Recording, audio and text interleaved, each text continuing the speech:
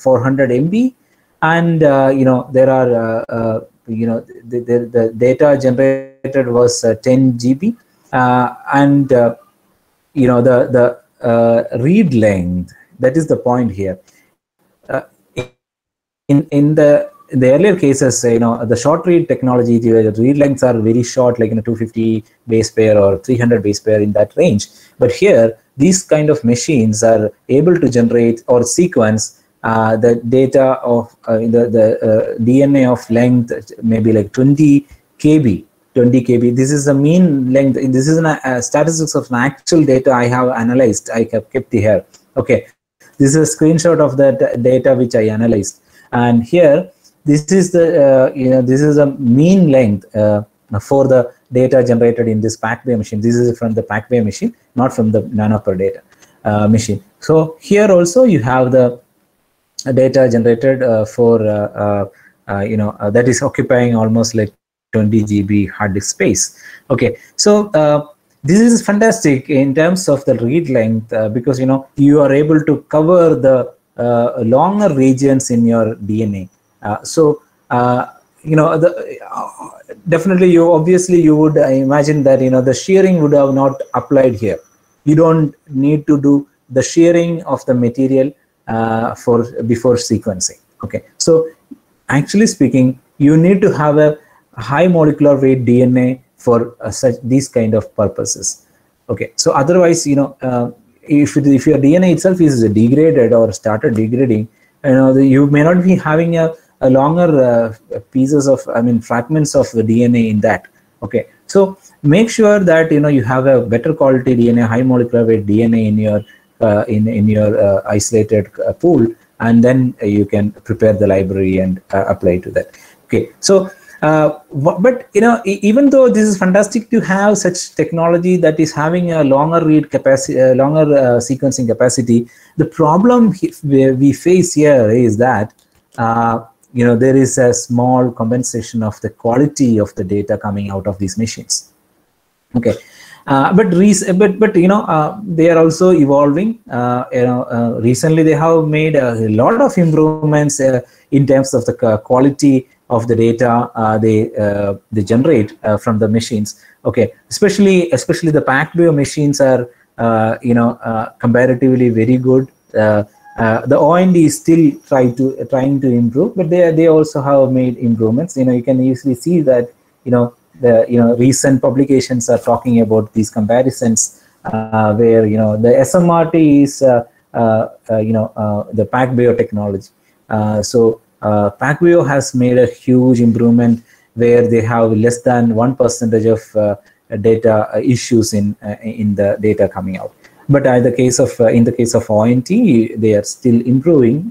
Currently, it is kind of not better than PacBio now. Yeah. Then genome. What is a genome?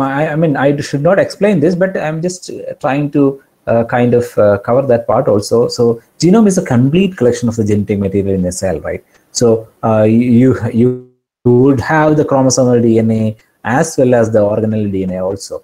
There is another point here that you can easily comprehend the fact that the short read technology would be struggling to cover the organellar DNAs. Why? Because the force you apply to shear the DNA, shear the chromosomal DNA, would be so high that these organellar DNA won't be able to withstand and stay intact at least for some 100 base pair or 200 base pair length. Instead, it would get broken out down into even smaller pieces, and then the amplification itself may not be happening for all the fragments in that, and some random species would get amplified, and again there can be some biases. A lot of amplification biases can happen for the chromosomal DNA, while the organellar DNA are getting kind of ignored. So it is very difficult to get these organellar DNA genome covered in short read technique. But there is a way out that instead of isolating the entire DNA together, you should have a protocol to isolate the organelle DNA alone and then prepare the library and do that. Yeah. So then you get a better quality material and a better quality genome. Okay. Yeah. So as you all know, we have our genome is in the range of 3 billion base pairs in our DNA. There is estimated to be having some 25,000 genes. Yeah, so these are some statistics of various genomes and their sizes. Okay, so you can see that the human has 2.9 to 3 billion nucleotides in it. Saccharomyces are very small. The Gallus is in the range of 1 billion. I'm sorry. Yeah. Okay. So this is another representation. You don't have any a clue that all the mammalians are having bigger genome, or plants are having the bigger genome or smaller genome. It's all a kind of difficult to speculate. You need a specific technology to speculate or calculate the genome sizes. I hope you all know about flow cytometry technique or the related techniques to do that.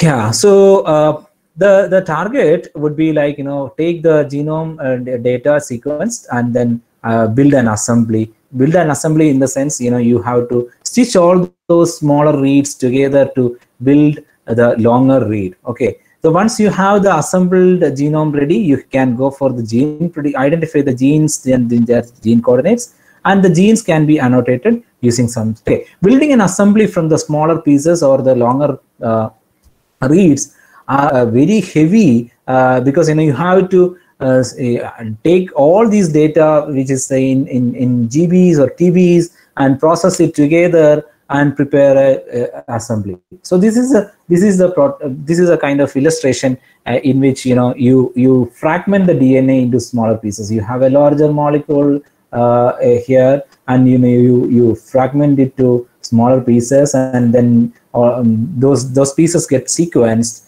in this fashion, and make a note that since this shearing is very random, you get a chance, you get a possibility that the genome, the fragments generated from the genome would have some overlapping regions, so that the programs, computational programs, look for these kind of overlapping regions and then stitch them together and make it in an order. Yeah. So this is the process. See here. These two pieces, you can the color coding, you can from the color coding you can easily identify the data. So these overlapping regions are found, So the assembled sequence would look like this. So this can go on like that, for a longer size. Okay. So these are major tools that are available to do such processes. Soft de novo, Mazurka, Velvet, and Spadus are good tools to do that. Okay, so then there are further processes, like you have to look from the bottom part. See here you have the read. You are building some bigger pieces using this data, and then you are trying to stitch these. I mean, we call it as condigs. Okay, so the condigs to be stitched together to make bigger pieces, because you might make some assumptions here, and then you have some relative data having in these pieces, and you make stitch to a bigger piece. And one more point is that there are other technology data that can be used to give more information about the relation between these pieces, so that they can build a better scaffold. Okay, ultimately we are trying to stitch the data together to make the longer ultimate chromosomes, right? So this particular task is very challenging. That is why we don't have too many reference genomes available there. Instead, we have a lot of draft genomes. Draft genomes are easy to make using one or two technologies, and then you get all these smaller or little comparatively fairly bigger pieces like the scaffolds, and then you are done with your analysis. But nowadays have the chromosome level assemblies. Yeah, so this is another illustration where in which you have the short read data used to build the contigs or the assembly scaffolds, and then you have a combination of different data to used in this strategy, where you make a bigger or longer scaffolds. Okay, you can easily make out that this hybrid technology utilizes some short reads as well as some PacBio or long reads in any technology. Then the longer pieces are giving hints to the smaller contigs that are made from the shorter reads to stitch them together or even order them together into a scaffold level assembly. Yeah. So then you have a further technology like after finishing this part, you can still go for some more level of targeted sequencing or specialized sequencing to have the gap filling to be done to stitch the the bigger scaffolds together to have chromosome level assemblies also. Yeah. Here is one example where we employed almost all possible technologies available at that time, to build a chromosome level assembly, or we call it a pseudo-molecular assembly, because that the chromosomes are also not completely covered from end to end. There are gaps, or there are missing regions still there even after using many different platform. This particular article, our study got featured in Nature Genetics this beginning of this year. This is about the cobra genome, Indian cobra genome. We could prepare it to the level of chromosomes. So when we say chromosome level, it is not complete. Still now it is not complete. Okay, so we had from the cytogenetic analysis, we know that there are 2n is equal to 38, and there are some macro chromosomes and 7 pairs of macro chromosomes, and then you have some 11 micro 6 chromosomes also there. Altogether make it to 38 pair of 38. So then what we could achieve using all the technology is that we had assembled 19 longer, bigger scaffolds, and those are of size in the range of chromosomes. Okay, so we could understand that these are the definitely we are sequencing the haploid genome, right? So 19 chromosomes are covered in these 19 scaffolds is what we could understand from the analysis we performed using the knowledge from other snake species genomes. Okay, and the N50 is one important value when you evaluate any assembled genome. What is the level of quality of the genome which you are, N50 is something like, what is the number, what is the shortest piece of, or the scaffold, what is the length of the shortest scaffold that is covering all the 50% of the genome using any pieces that are bigger than this particular piece. Okay, so you can understand that what is the amount of data which is covered in the bigger scaffolds. Okay, so we could achieve a wonderful. This is a very very big achievement. In fact, you might understand other genomes if you evaluate. It is difficult to achieve. Okay, so there were 23,000 odd proteins, and then specifically we could focus on to some 139 toxin producing genes, and out of which 19 of them are venom specific genes. Okay, so we had some mass spectrometric data also from the venom we collected, And this information were correlating also with the gene expression levels we examined. So we could do a venom gland specific gene expression study. We isolated the RNA from the venom glands, and then we compared it with the other 9 different tissues we collected from the snake, and then we could see that these 19 of them are highly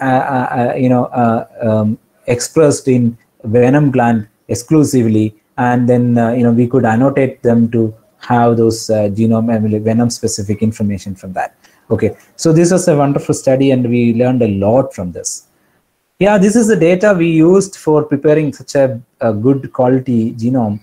So here you can see that we have employed so many different platforms and huge amount of data. So you have to imagine how much amount of data we have generated, and how many. This is something like 3 to 4 year work. So we performed.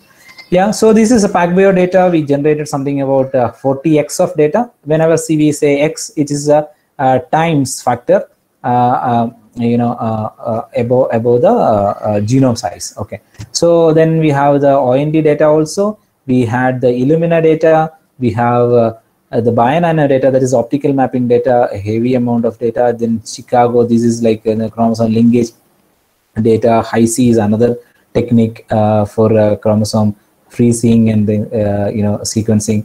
Then you have the chromium 10x chromium data. So this much amount of data is used. So you have the pictorial representation for the same. You have the Illumina technology, OND technology, PacBio, Chicago libraries. Chicago libraries are I'll come to that anyways. Yeah. So one more important point is that after finishing all this assembly and annotation and all those things, then we could do one more level of study, that we could sequence a single chromosome. We were able to extract the chromosome alone from the gel using the high sophisticated techniques, and I pick that, separate that chromosome alone, and then sequence it separately, and we did that. Okay, yeah. So so it is explained. Okay, little bit about the Hi-C technology. I think everybody got the little understanding on the short read technique, long read technique, and all those things. And here is the Hi-C technique, where we try to freeze the chromatin networks, and then we try to sequence that linked chromosome, linked chromatin reads. Okay, so that we get a understanding of the pieces or the regions that are from the same chromosome.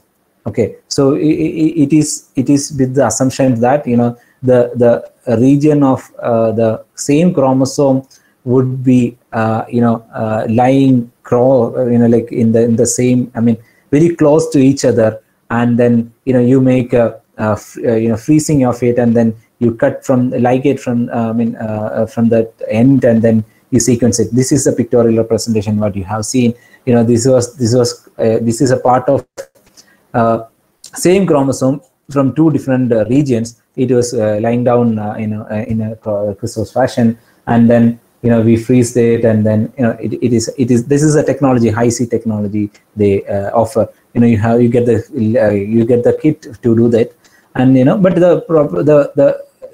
the challenge is that you have to have the intact nucleus in the tissue, that so that you have the possibility to do this. Yeah.